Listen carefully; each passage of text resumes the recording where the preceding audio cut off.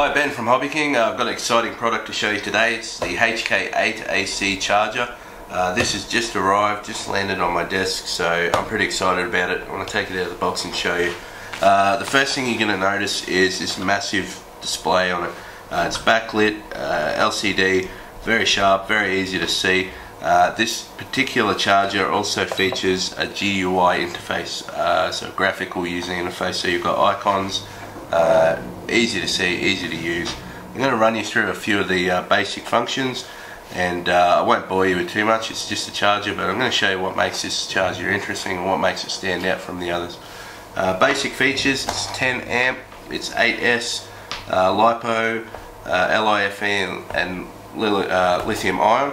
Also does your nickel metal hydrides, your NiCads and your PB batteries, as you'd expect. So this charger's got pretty much everything in your arsenal covered. Now let's run through some of the more interesting features.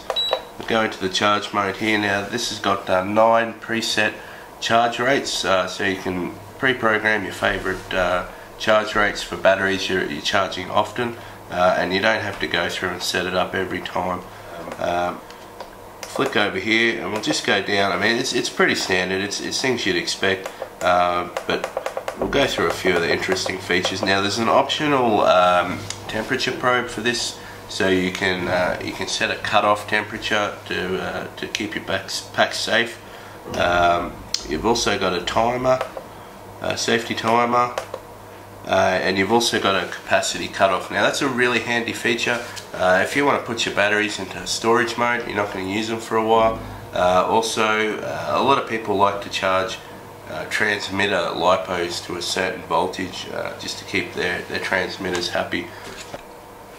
Okay, now we'll go through the data view. This is all the information you could ever want while you're charging a battery, so we'll just enter that there. Now you've got all your typical information. You've got your input voltage if you're running on DC power. Right now I'm plugged into AC power. One thing to note with this charger, the voltage range is 180 volt to 240 volts, so keep that in mind for your particular location. Now we'll just go through these very quickly. You've got your temperature, you've got your charge time, your capacity, milliamp, all the information that you'd expect to see. Now the graph mode, this is really cool. You may have seen a charger we released not too long ago which had a graph. This plots the charge process, gives you a lot of really good information, and at the end of the charge you've got a graph. You can see what happened, you can see how good or bad your pack is, and you know, really get to the bottom of it and get some good information about your battery. Now the cycle mode, this just shows you basically if you want to put a battery on cycle, it'll give you a quick report telling you the peak of your discharge and the peak of your charge. And cell rating, again, similar sort of information that you'd expect on most chargers. Just shows you your individual cell voltages during your charge. Okay, this is your battery status mode. It's probably similar to the mode that a lot of you will use just by clicking one of the arrow buttons on your charger. Enter that now. This gives you your current temperature if you have the optional temperature probe plugged in, and also displays the cell voltage for each cell in your pack all on one screen, so no need to cycle through. You've got all the information in front of you at once. Another advantage of the great big screen. Okay, this is your user setup screen. So in here you can just find all the basic functions. You can change the way this charger works to suit yourself.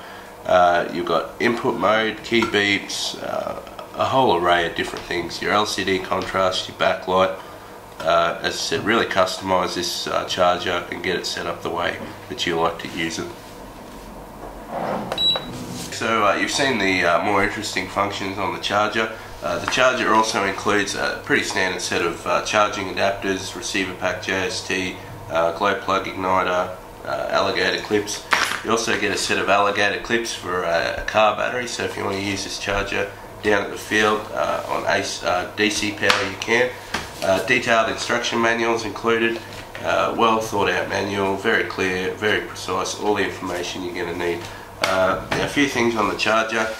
You've got built-in balance ports here, which is something I really like. A personal peeve of mine is external balance boards. I always seem to lose them. So you've got your ports built in there. You can't lose them. Less kit to carry to the field, less cables and things dangling around.